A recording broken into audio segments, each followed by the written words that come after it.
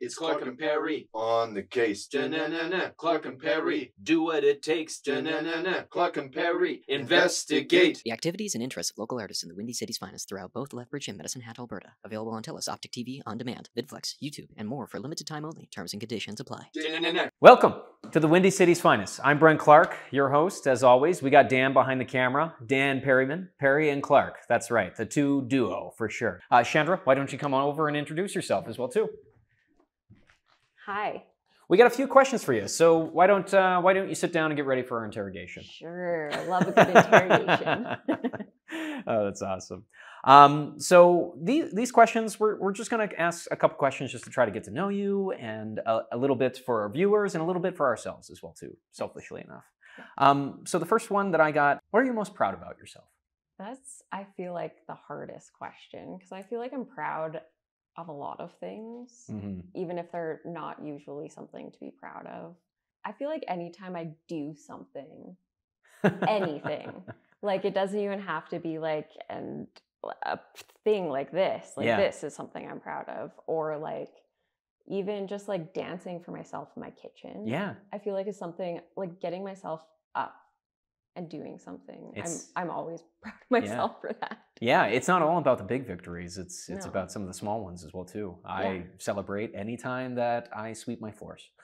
Me too. Yeah. Any kind of cleaning whatsoever in my house, I do a dance party for myself. That's amazing. Yeah. You mentioned that this was the first question and that it was probably going to be the most difficult. I got a lot more coming as well too. But you kind of mentioned there's lots of things to be proud about, but despite some not being seen as something to be proud about, I was just wondering to delve into that a little bit more. Like, are there any examples that you have that are like moments that you've been proud, but maybe other people wouldn't see it as a prideful thing? Yeah. I think just showing up whenever I can, like showing up to anything is just, it's such a feat. I feel like sometimes like getting yourself to go out and do something with friends even is like a huge feat for me. So it's, even just going out, hanging out with friends, going for some patio drinks or going to a concert or just getting out. Diving in, just doing it, right? Yeah. Doing something, going for walks, going, playing with my dogs. Yeah. I'm just proud. Yeah. All of those kinds of things. Yeah. I do admit, people like who always jump into things. One thing that I've never been able to do is karaoke. Karaoke always just freaks me out too much. I would love so bad to do karaoke and like get up on stage and sing, and I just can't. Yeah, I know, right? And it doesn't matter how many drinks of water I have. No. It just doesn't come around. No, and I will belt things in my car like by myself. I'm the person, like, you'll pull up beside me and I'll be jamming in my car. Yeah. And I can do it then, but I just can't do it in front of people. And I love bad singing. Bad singing is incredible. Yes, it is. And I love the satirical humor that comes with it as well too. Yeah. This is going great so far. Really good. No, that's lovely. I love the celebrating like the small things. That's really nice. Yeah. Yeah. I feel like I should probably actually celebrate those things more often. Yeah, right? Yeah. Well, I actually take a moment to be like, that was sick. Do it again. What I was thinking is that I've actually listened to a few podcasts that tell you to, anytime that you're trying to build a new habit, do a small celebration. Anytime you do, like, if it's like push-ups, like you want to try to work out more. Yeah. Anytime you do a push-up, do like a little celebration dance or something like that. Yeah. Like, just could be a 2-second like motion, but just have that motion so that you kind of encourage good feelings anytime that happens. Yeah, like train your brain to feel good about it. I feel like sometimes like that actual like celebrating yourself kind of takes a lot of work, and it's like, why would I do that? Yeah, it's more work. I have things to do. Yeah, exactly. No, I totally get that. Totally get that. I'm just imagining now, like, what would be your happy move? All the things. Yeah. Oh my gosh, I don't know. I feel like I move all the time, and I don't know what it would be.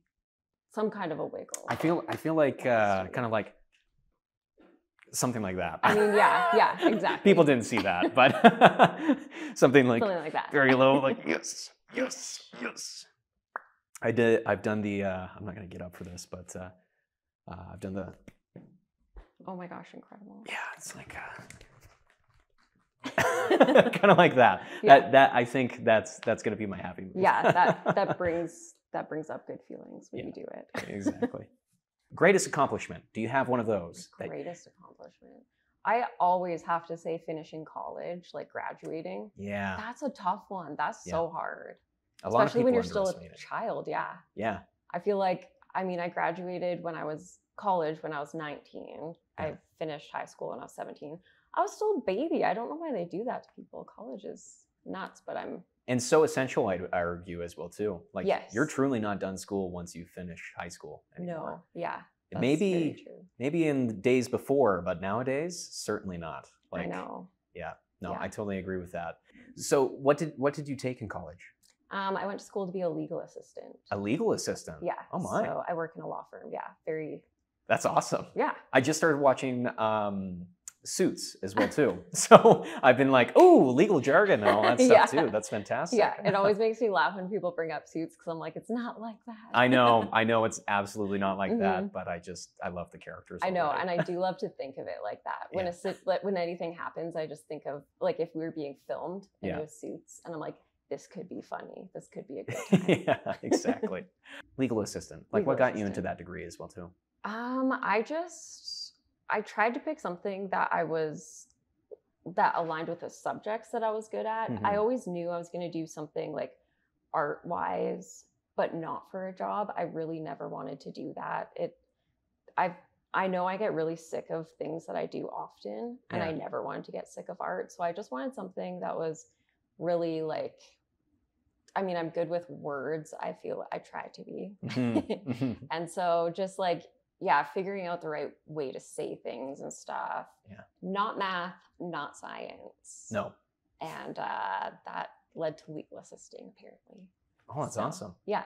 Yeah. Obviously focusing on what you're already strong at as well, right? Yeah, that's a big advantage. Yeah. I'm kind of interested. You mentioned that you always knew that art was always going to be a part of your life as well too, even when you delved into college there. I'm kind of wondering, where did your artistic story begin? You know, that's interesting. I would love to know. I feel like I think of this a lot. Like, when did it actually start? And I know my family has always been like slightly artistic. Yeah, I suppose. Like they were always into music and stuff. Mm-hmm. My mom and her family they're all really good artists, drawers, but that was definitely not my medium. I knew that. Right. So I guess it was just everywhere, and it was like the one thing that made sense to me, like without even like having to try to conceptualize what it is. I think it just always made sense inherently. Mm-hmm. So I was like, that's my thing. I don't know what it is or how it is going to work right now, but that's what I love, and that's what I'm going to do. And you've just been doing it ever since as well too, right? Yeah. What purpose do you get out of that as well too? Funnily enough, it sort of gets me out of my head. Because I feel like when you dance, it's all internalized. I mean, and maybe that's it. Maybe it gets me out of my head and into my body more. I'm a very airy person, and I'm kind of like an overthinker, and I'm just constantly thinking about things. Like my brain doesn't stop ever. Yeah. So I think maybe that's probably what it is it gets me out of my head and into my body, and focusing on something like, I guess, the bigger picture of like life. It's really grounding. Yeah. Yeah. I really feel that. I've had a few moments. I like for actors like myself, we presence. That's when you really know you're in your body and you're no longer thinking in your head anymore, and you're able to just kind of do the riff. You're able to do the scene and just really feel it. I've had similar feelings as well too when I played soccer. I'm just like in the game zone, or I'm playing Guitar Hero. Yeah, it's almost like having something else to really hone in on and focus on. Like, allows you to let go of everything else. It's so weird. It's like you like connect to one thing super intensely, but it is really freeing and allows you to let go. It's almost like I can to it, like, and this might just be me, but like to lucid dreaming sometimes, where it's just kind of like because I'm even able to acknowledge, I definitely feel I'm on my A game right now, and then I can just continue doing it without getting in my head about that. And you just do it for the sake of doing it, right? Yeah. No purpose. No, that's awesome. Yeah. What is one thing that you want people to know about you? You know what? I don't want people to know about anything about me. Like, I like to be the person who like shocks people all the time. Not that that's a conscious thought. I'm not like, let's go around and shock people. That sounds like a good time. But I just like naturally don't ever like people knowing anything about me. I like to tell people the really weird things about me, like the stomach hair that I grow that's like 6 inches long. That's really important to me. That's who I am. I grow a very large stomach hair. Is that an actual thing? That's a real thing. What? Yeah, I know. I don't think it's, I always break it off, but it's like, yeah, it always grows back though. That's insane. I know. It's kind of incredible. That is legitimately, wow, that's crazy. Something people should know. And now people know. Incredible one single stomach hair, incredible length. That's amazing. We have so many potential for studies with that.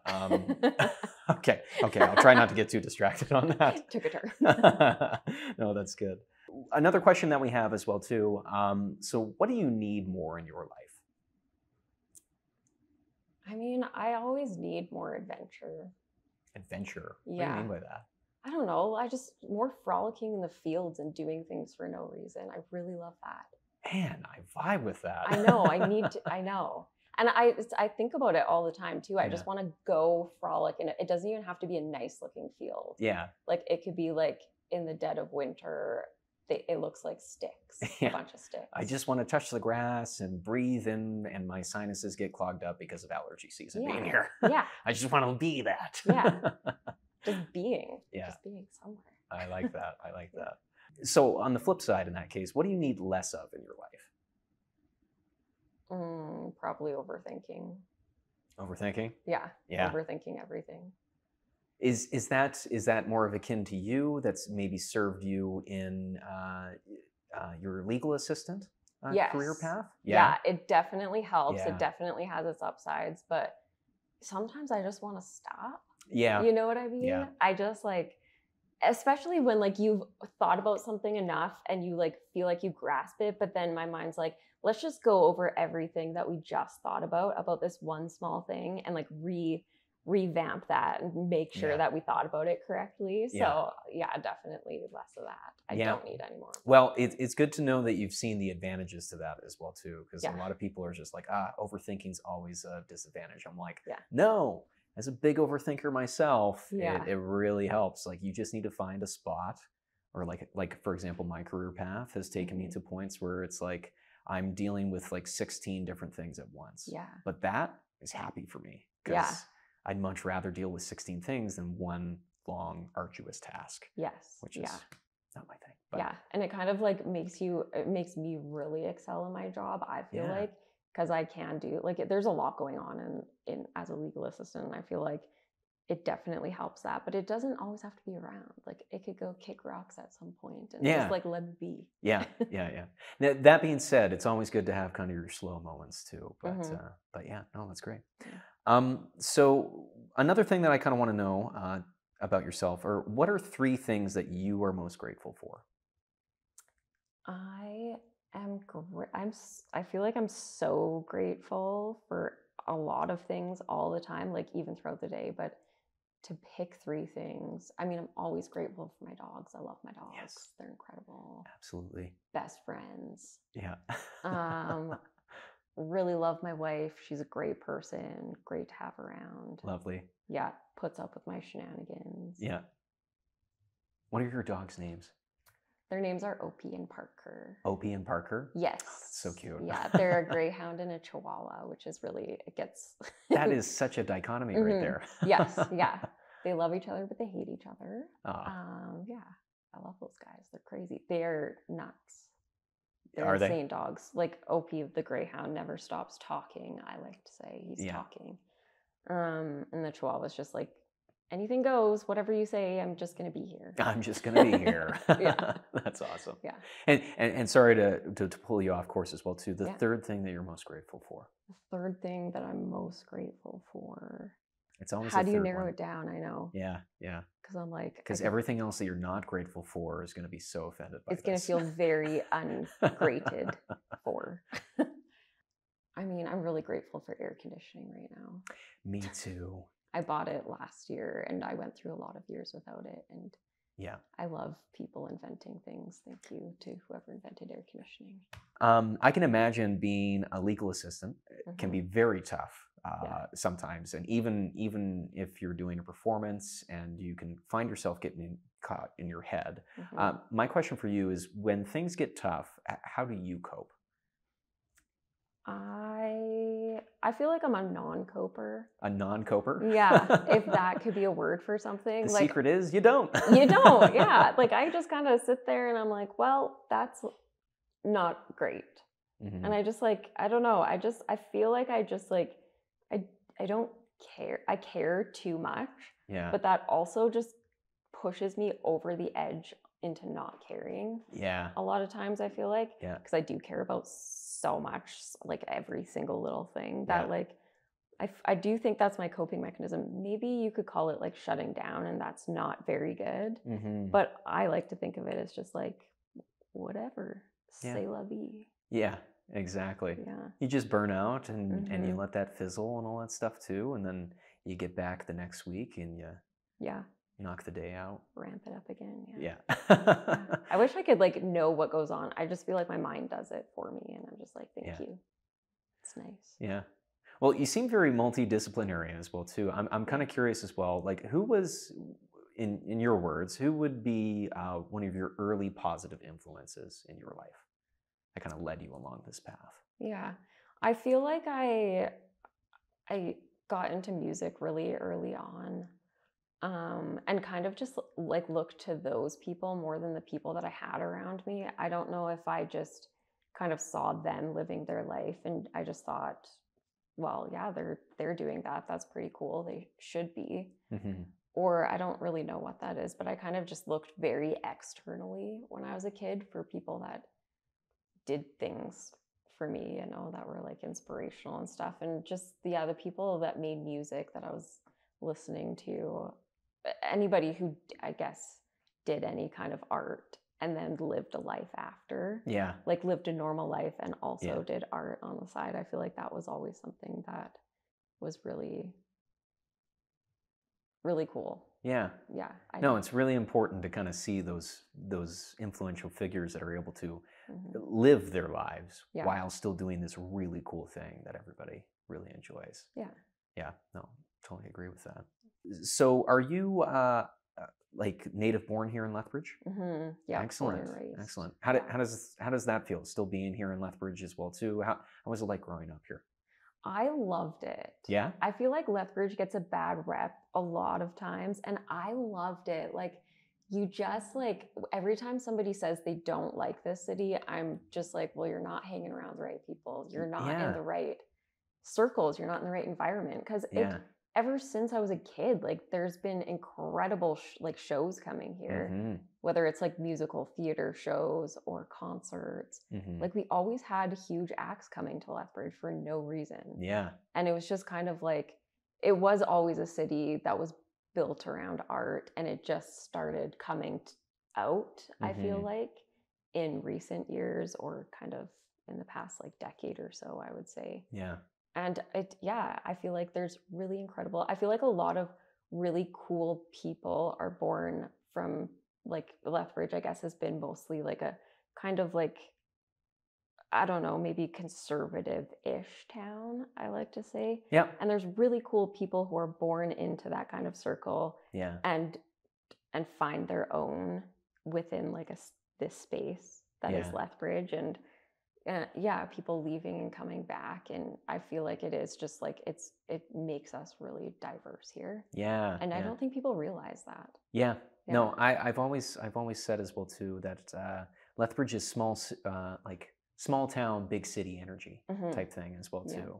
You know, it's got something here, right? So, yeah, for sure. And I feel like the bigger you get, the more like lost or diluted those like important things get, like just like the small community, like feeling connected to somebody just because they're from here and stuff. Like I love having that. And it's a way smaller world than you might think as well, too. Have you run into anybody that is kind of a definition to that?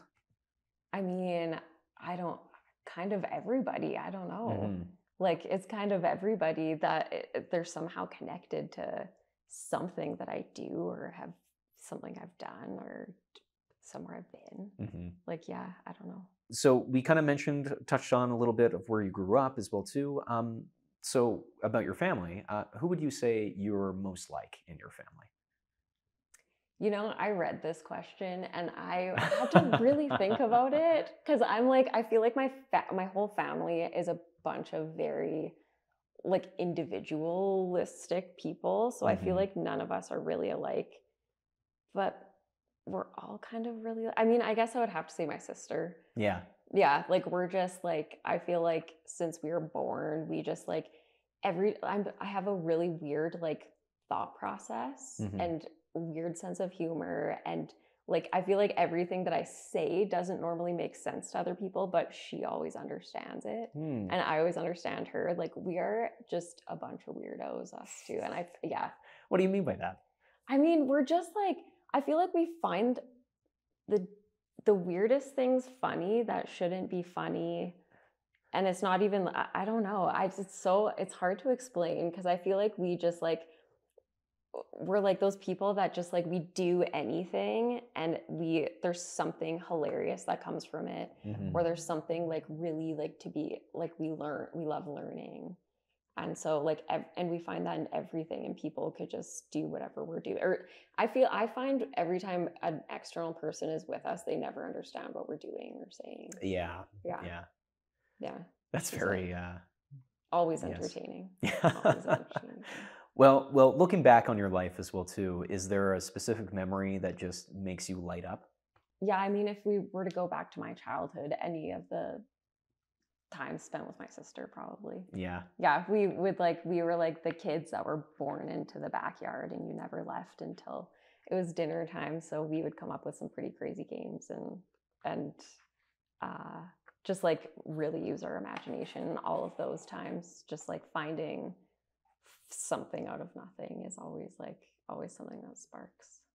It was kind of like my brother and I, we used to play like imaginary games or something, and it would honestly just be like an impromptu scene creation. Yeah, always. Where you're playing pretend the entire time. Yeah, like we had this one game that we would call Brothers, and we would just pretend that we were brothers instead of sisters, like for no reason. We didn't have like any plot line or anything. It was just like that. You got backwards hats. You stole the neighbor's skateboards, all that stuff too. Yeah, my name was Jamie, I think, or something like that. I can't remember. Yeah, that's awesome.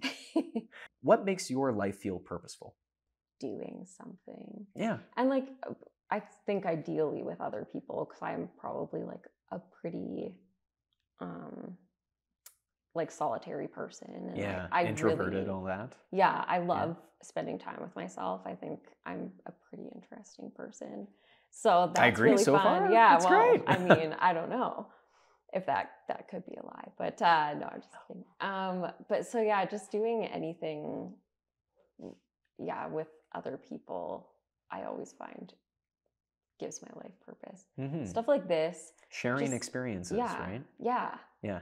That's my answer. Yeah, sharing experiences makes life purposeful. Yeah. Right on. That's wholesome as hell. I love that you just gave me my answer. That was incredible. Yeah. Hey, that's what I'm here for. So what values are most important to you? You know, like just being a good person.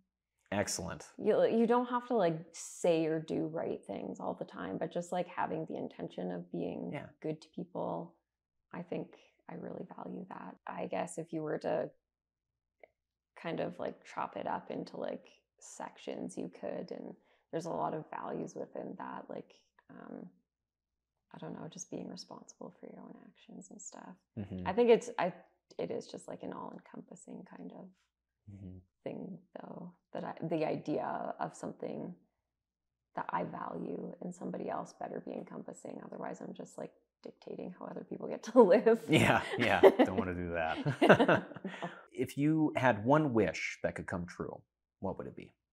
I wish that I would want everybody to be kinder to animals. I think they're more important than humans realize, and we should be kinder to them.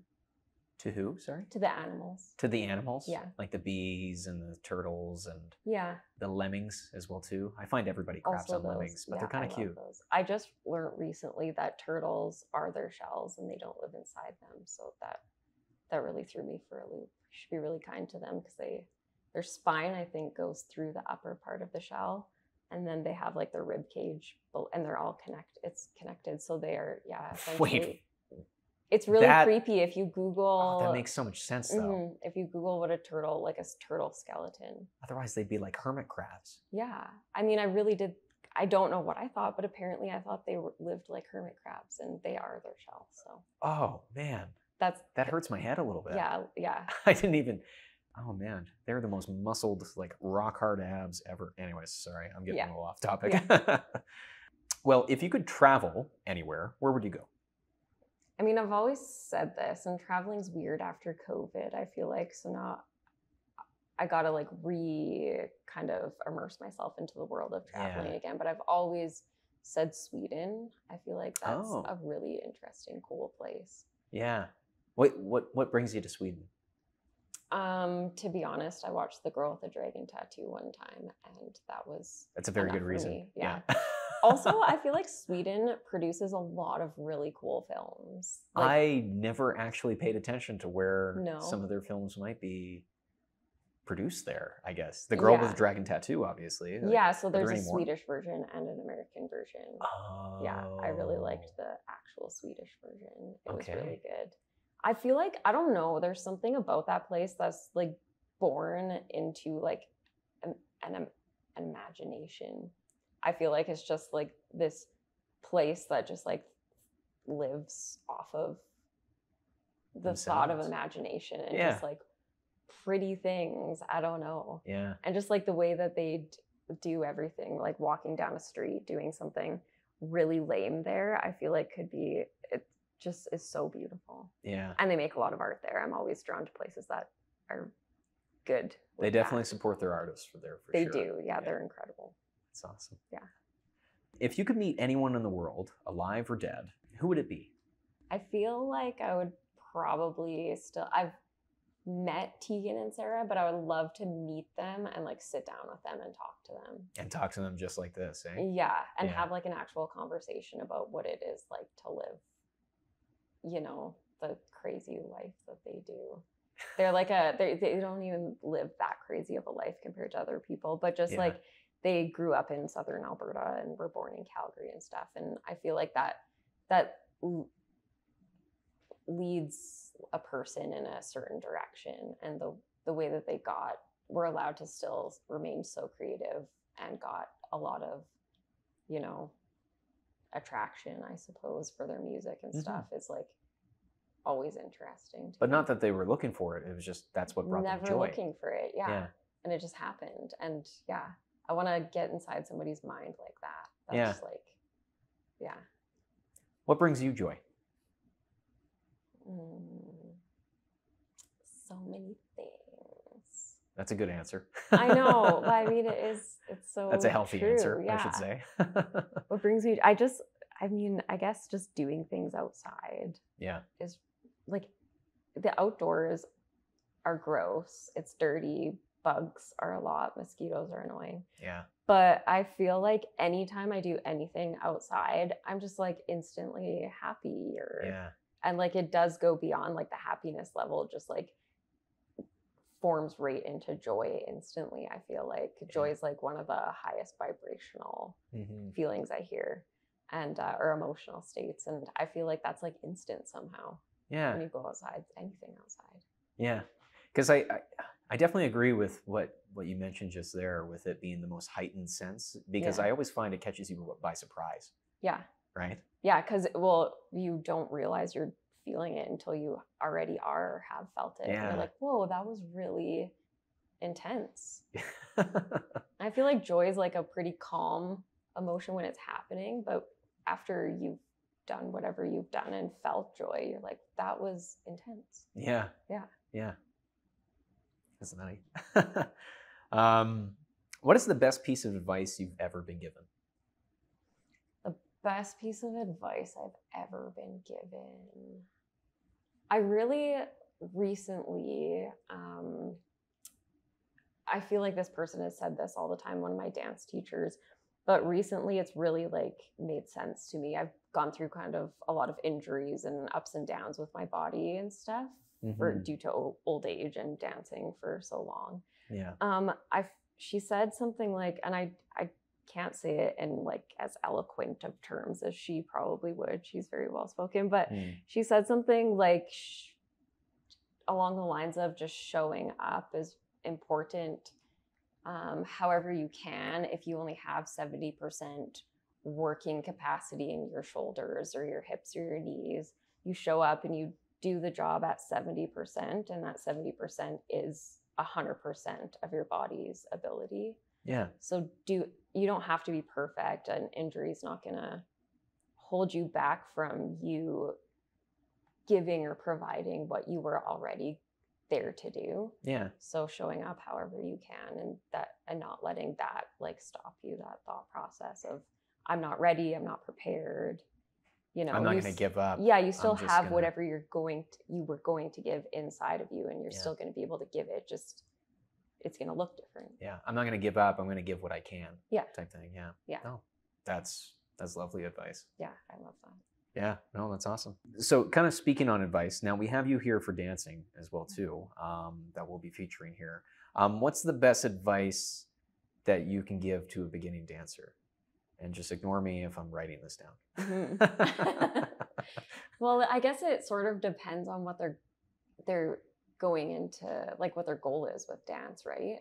Because I feel like if you want to be just like a competitive, like top tier, like skilled dancer just for like your technique and stuff, I don't think I have good advice for that. Because I feel like I started late, and I definitely I put the work in, and I feel like I got decent, but I'm not like, that was never my intention or my goal. It just felt really good. So I would say, like, if I were to tell somebody starting out who just wanted to dance, I would say do it all the time. Yeah. Like, and just practice. Do it in different spaces. Like, put yourself in a spot that's maybe a little bit uncomfortable, not necessarily a dance studio, like in your living room or your kitchen or outside, and switch up your space. I feel like it changes the way that you move and you think about things, and that's always really interesting. It pulls a lot out of you that you might not expect, and just do it all the time. Any chance you get. Yeah. Oh, that's awesome. Yeah. And I guess for dance in particular, what do you feel like it holds relevance here in the community? I love kind of, I guess, I don't know if this maybe is a fact or not, but I feel like dance is often maybe overlooked as like an art form, because people see it in the studio and they see like ballet dancers, like the Alberta Ballet, or like, I think that's like their main idea of dance. And to see it go beyond the technique and into something that's affecting other people. And I think dance always affects people. It always is super emotional, and just, I think it always does that to people, but just doing it for like art's sake and not being very good. Like, I really love it when people who don't think they can dance, like, kind of take a class or like move their bodies in any way. It's really beautiful. Like, I feel like they come up with the best, like, I get so much inspiration from those people, because they don't think of dance as like you have to be perfect posture, this and that, like rules. There's so many rules to dance. Yeah. But I love breaking through that, and dance as an art is just the coolest in that way. That it was set up to have so many boundaries, but it actually is limitless, and there are no boundaries when you form it into art. Well, geez, I didn't need to write down any of that at all. If it turns out me as a beginner, I'm going to be teaching the teacher. Incredible. I know. Yeah. I can't wait. Honestly, I think I'm pretty jazzed to probably just dive right into it. So I think if you're all right, we can end the interrogation for now, and just get up and get ready to do this stuff as well too. It's Clark and Perry. On the case. Da-na-na-na. Clark and Perry. Do what it takes. Da-na-na-na. Clark and Perry. Investigate. The activities and interests of local artists in the Windy City's finest throughout both Lethbridge and Medicine Hat, Alberta. Available on TELUS Optic TV, On Demand, VidFlex, YouTube, and more for limited time only. Terms and conditions apply. Da-na-na-na.